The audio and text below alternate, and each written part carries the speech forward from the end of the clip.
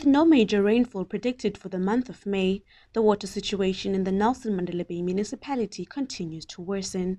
The Kocha Dam levels are currently sitting at 4%.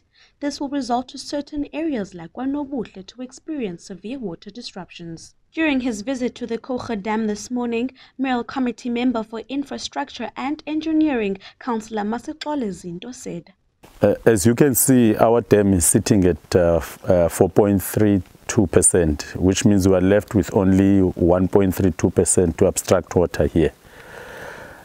To the residents, I wish you could see where the plantation is up until the surface of the water.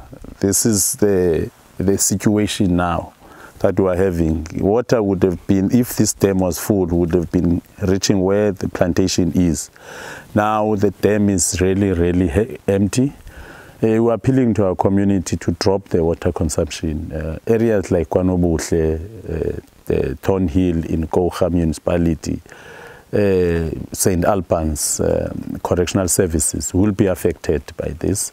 So we're appealing to our community, please let's drop the water consumption. As the city, we are fixing water leaks everywhere.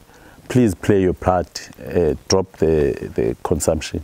The Kocha Dam is predicted to run dry in early July. Residents are urged to save every drop of water to avoid a dry July.